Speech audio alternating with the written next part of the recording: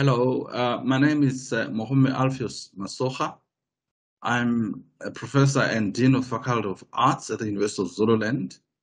I am a co-editor. I've worked with Professor Shokane, who is a professor and deputy dean research and internationalization at the University of Zululand in the Faculty of Arts, and Ms. Kelly Gross, who is based in the United States and Albany University. We have worked on this volume as co-editors. And I'd like to mention that this volume honors the work of the late Professor Lisa Blitz, a friend of ours who has worked with us on quite a number of very key projects that actually pushed for a new negotiation approaches when working with local communities. One of the projects that we did with her was in Malawi, and we still have to go back and revisit the data that we collected from that research site. And we're quite excited to be involved with Professor Lisa Blitz on this project.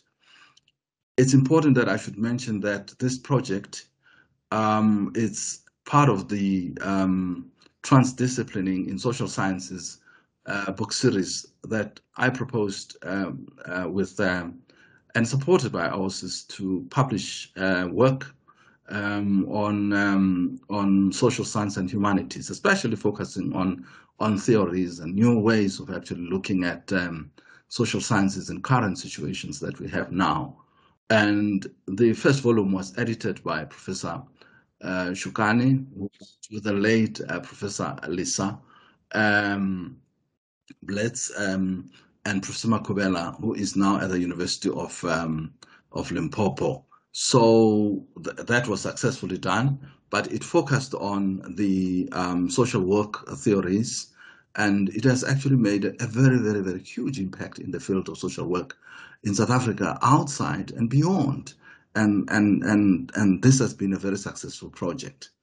For this particular volume, which is under the title of Problematising Local IKS Research in Communities, we deliberately wanted to push for the Afro-Sensed theory or approach to research.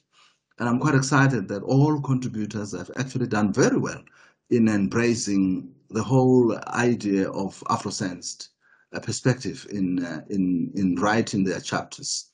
And this is a 13th chapter book, and we've got a mixture of contributions here, highly seasoned scholars like Professor Mamino, Liliana Mamino, who's based at the University of Venda. Her field is in chemistry, but amazingly worked on how social science and natural science can have a working relationship, and she has done exceptionally well, and we're quite excited about that. Another highly seasoned scholar here is Professor Ochola, who's based at the University of Zululand, whose field is in information studies. And it was quite exciting that you see how colleagues in their trained fields, they are able to transdiscipline and also bring in multidisciplinarity in their research. And this is quite exciting, and we're excited about this. I think this contribution is going to make a huge contribution. It's going to make a very, very big contribution to in the field of social science and humanities, because it's not the day-to-day approach to how we look at research, and especially looking at how we want to listen to the voices that are coming from communities.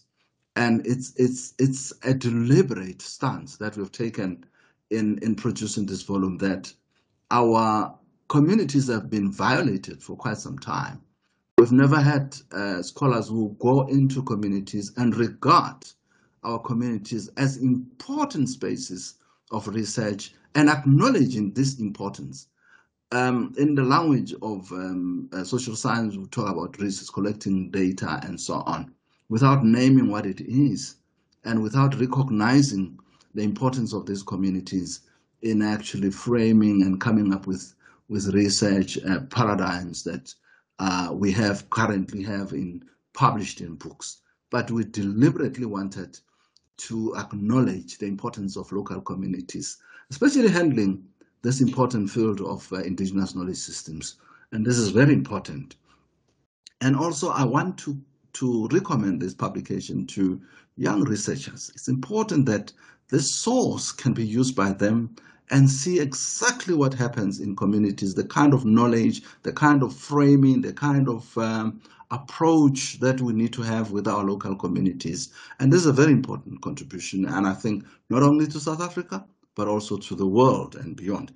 We need to start thinking and thinking beyond thinking about how we look at our local communities and have appropriate approaches and theories in dealing with our communities. And I want to thank my two colleagues, Professor Shokane, especially Professor Shokane, who has done a very, very important work because she has been communicating with authors from day to day and ensuring that our authors are informed in terms of the progress done and so on. And she meticulously looked at the process of publishing this document, this volume. And I want to entirely thank her and also thank Kelly Gross for her contribution to this volume. And I also want to thank all the contributors and want to thank OUSIS for this.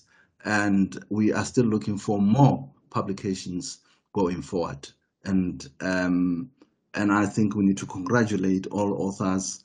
And we're also looking forward to more authors in engaging with this paradigm, because transdisciplining doesn't end here. We still have to think about transdisciplining in the field of politics, to look at transdisciplining in the field of psychology, and we also have to look at transdiscipline in the context of COVID-19 now, or look at transdisciplining in terms of the pandemics.